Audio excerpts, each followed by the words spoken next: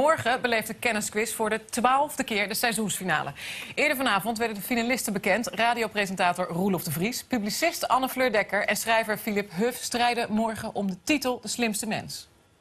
Goed, we gaan beginnen. Wat weet je van Machu Picchu? Pas. Van Pierre Dijkstra? Niks is Pierre Dijkstra ook alweer. Wat weet je van Danny Blind? Pas. Wat? Vallen? Vallen? Deur?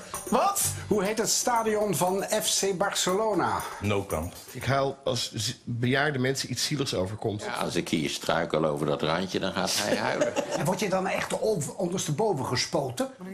Wat is ondersteboven gespoten? Nou ja, ik weet niet waar jij dit mee associeert, maar ik heb het gewoon over die spuitwagens, hè? Pas! Pas! Pas! Pas! Pas!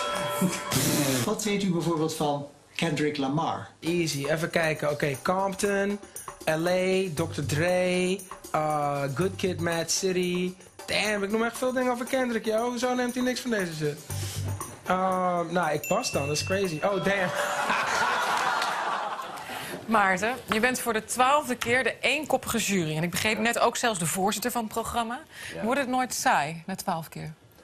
Je hebt wel saaie rondjes, maar dat wisselt af. En een afwisseling niet waar, daar leeft de mens bij.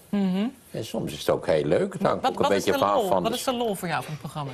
Nou, dat ik af en toe iets zeggen mag wat zo verstandig is dat ik bij ben dat ik het kan zeggen. Ja. En soms zijn er ook kandidaten die hele verstandige dingen zeggen, die het wel beter, zelfs beter weten, begreep ik. Anne-Fleur, je hebt... Nou, ik denk dat Maarten en ik elkaar best wel vaak ook aanvulden, of zo. Hier is liefde, voel ik. Ja. Nou, ja, op dat moment wel.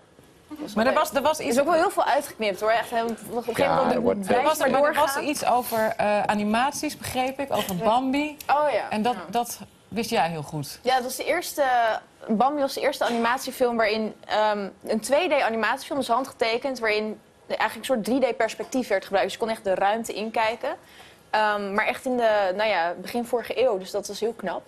En daar weet je alles vanaf. Nou ja, toch wel. Je weet heel veel dingen, hebben we ook gezien. Roelof, je bent als hoogste geëindigd. Betekent dat jij ook gewoon gaat winnen? Vertel. Ik heb geen idee. Nee? Zeg jij het maar. Ik weet het niet. Maar je hebt gewoon het hoogste score gehaald, begreep ik. Ja. Dus dan mag je als laatste beginnen. Ja. Mag je als laatste instromen. Laten we even kijken hoe jij het er vanaf bracht. Wat kijkers misschien niet vermoeden, is dat jij een groot sportman bent. Waarom zouden ze dat niet vermoeden? Nou ja. La cidarem la mano, sempre deseade. Bliksemschicht. Oude man die zeurt. Maarten Van Rossem. Tekstballon. Pas. Je hebt in het voorjaar een bronzen medaille gewonnen bij de Oude Vierkamp. Ja. Wat is dat? Dat is het enige evenement ter wereld waarbij sjoelen, bowlen, biljarten en darten worden gecombineerd. Ja, ik bedoel, als ik dit programma win, zwaar, maar die bronzen medaille... Maarten, wat voor kandidaat is Roelof? Nou, hij is een geschoolde kandidaat. Meestal zijn het brave mensen die hopen dat hun cabaret beter bezocht zal worden wanneer ze bij ons een aardige indruk maken. Maar hij is eigenlijk een quiz-professional. Ja, want Roelof, jij bent echt een quizfanaat, maar jij bedenkt natuurlijk ook de quiz voor de radio. Ja, elke woensdag de Zaagmansquiz. Ja. Is dat niet een beetje vals spelen? Nou ja, je gaat toch ook niet zeggen tegen iemand die de Tour de France fietst... ja, je fietst vaker. Nee, dan is het oefenen. Ja, heel gek. Ja, dat klopt. Heel gekke vraag. En toch, Heb jij een hele rare vergelijking? Nou ja, het kan wel, maar ja. Oké. Het is gewoon oneerlijk, hoor. Dus... Ja, precies. Ja. Morgen, die uitslag is gewoon niet eerlijk, wat er ook gebeurt. Nee, ik weet de uitslag niet. Het wordt spannend morgen. Is er al een uitslag? Nee, daarom. Roelof, wat is jouw fascinatie met quizzen? Ik denk dat er toch wel een kleine bedweter in mij schuilt. Die het leuk vindt om... ik kan goed dingen onthouden. Het is ook leuk om het er soms eens uit te gooien. Dus dit is het programma dan? Ja, eigenlijk wel. Hoe lang heb je hier al op gewacht? Mijn hele leven. Je hele leven? Alles komt samen. Alles komt samen. Oh, het wordt zo spannend morgen, jongens. Philip, jij woont als schrijver in New York. En je bent helemaal overgevlogen naar Nederland voor dit programma. Maar toen ze je belden, had je nog nooit van de slimste mens gehoord. Nou, dat gaat wel ver. Ik had nog nooit gezien. Ah. En voor mij kwam niet samen. Ik zat net met Roelof te praten. En hij zei, ik wist helemaal niet dat jij bij een studentenvereniging had gezeten. Ik zei, nou, ik heb er alleen maar een boek over geschreven. En er komt een film van. En ik dacht, daarom ga ik eens meedoen aan de slimste mens. Dus dat heeft heel goed gewerkt. Opportunistisch. Heel opportunistisch. Ik hou ook heel erg van spelletjes. Op het filmfestival Utrecht, toch? Dank je. Maar het ging voornamelijk over dat ik in New York woon. Ja. Wat me niet zo heel interessant lijkt. Maar, We gaan ook even naar jou kijken. Oh. The Artist, Gone with the Wind, Planet of the Apes. Ja. Goh, jij gaat wel eens naar de bioscoop, heb ik zo het idee. Ik ben vaak alleen. Zeg het maar. Generaal Franco, Spanje, dictator, burgeroorlog. Ja. Ja. Nee, ik drink niet. Alleen als er bijvoorbeeld oud en nieuw is en iemand geeft mij een glas champagne, dan drink ik 1 slok champagne om ook niet, zeg maar, de Maarten Van Rossem van de avond te zijn. Om geen Ze moeten jou wel iedere keer hebben, hè, Maarten? Ja, dat kan ik me wel begrijpen als centrale persoon. Dan word je het mikpunt. Moet je geraakt worden. Ja. Filip, had jij een speciale tactiek om te winnen? Ja, het is gelukkig niet opgevallen, maar mijn tactiek was elke keer een slokje water nemen. Echt? Ja, En dan?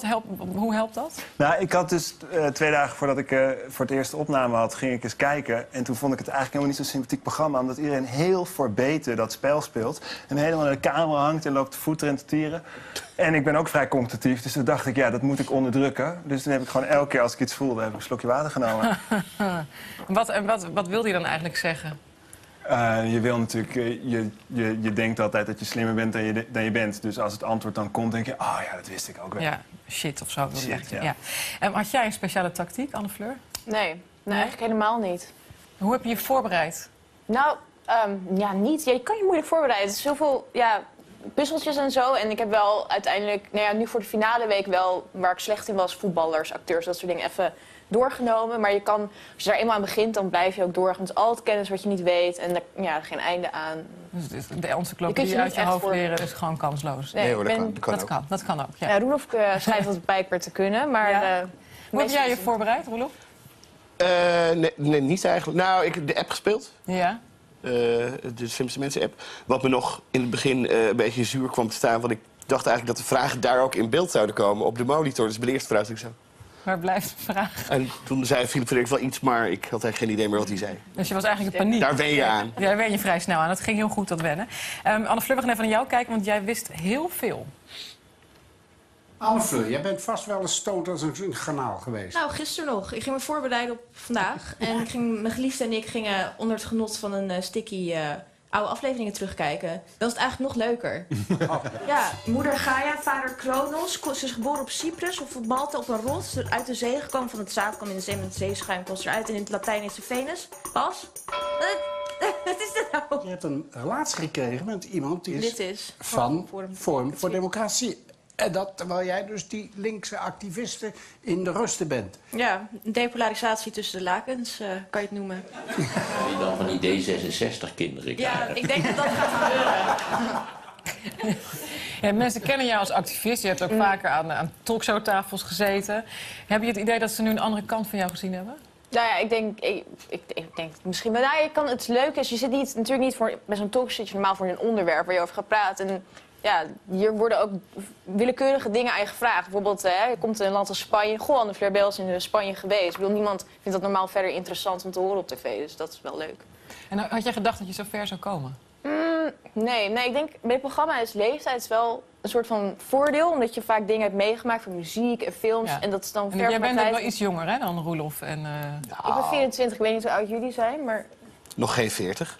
Ja, dus eind 30. Eind 30. Ja. Dus ik was bang, maar uiteindelijk ben ik wel een aardig op weg nu. Ja, inderdaad. En Maarten, jij wordt ook wel de wandelende Wikipedia-pagina genoemd, hè?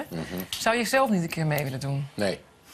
Heel resoluut nee. Ik kan het puzzeltje niet maken. Ik zie het scenario van tevoren. En dan nog, als ik dan de puzzel zie verschijnen in het programma, kan ik het nog niet. Dus dat is niet... Dus ik zit bovendien vol met vragen over totaal oninteressante onderwerpen. Zoals daar zijn pophelden, liedjes. Ik gaf wel een half college over Afrodite. Ja, precies. En dat blijkt dus niet goed te zijn. Maar dat is een van de grootste gevaren bij het programma... is dat je te veel van het onderwerp weet. Ja. Want dan geef je hele verstandige antwoorden... maar dat is helemaal de bedoeling niet. Je moet vage associaties te berden brengen. Daar komt het op neer. Het is een spel en het is heel speciaal zo georganiseerd... dat mensen ook thuis niet een minderwaardigheidscomplex krijgen... maar regelmatig zeggen, kijk, dat wist ik. Hè? Ja, ja. Of dat ze roepen, wat een stommer dat hij dat niet wist. Ja. Dat is toch werkelijk onbereid. Nou, ja, Jij hebt er ook meegedaan? Ja, ja. Ik lag er na 1 ronde uit. Oké. Ja. Ja. Zie je? Ja, en ik heb heel lang in een dip gezeten daarna. En Sorry, ik ben dat er ik langzaam uit aan het krabbelen. Nee, helemaal niet.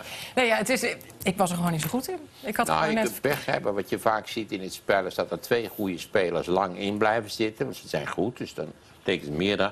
En dat dan die derde speler, die steeds nieuw erin komt... want er vliegt elke keer iemand uit... dat die misschien ook wel goed is, maar die moet een beetje wennen. Die heeft geen ervaring. Je moet tijd krijgen om te wennen. Dus die vliegt er, Maar dat ik wil was even... bij jou natuurlijk het geval. Ja, precies. Dat lag helemaal niet aan mij. Zouden jullie meedoen, Erik? Nee, niet. Nee? Waarom niet? Nee, ik denk dat ik echt door de mand val. Enorm. Ja, nee. Ik kijk er wel eens en dan denk ik ook, ik weet helemaal geen enkel antwoord. Echt? Dus waarom zou ik nou mijn goede gevoel helemaal kwijtraken? We weten... Ik denk ook dat er een hersenschudding te maken is. Als je thuis op de bank zit, dan heb je 20 IQ-punten meer dan als je daar op die stoel zit. Er gebeurt ook iets in je hersenen dat door de stress je een soort olifant met cymbalen in je hoofd... door alle Ik heb geen antwoorden parate kennis onder druk.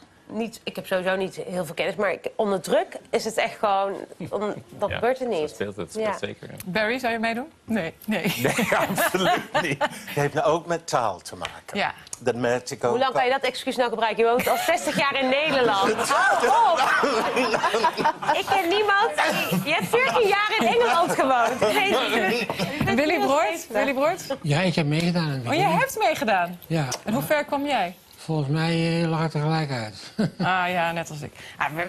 Het komt best goed daarna. Niks, denk ik. Nee. Nou, ik wist wel veel. Wel veel.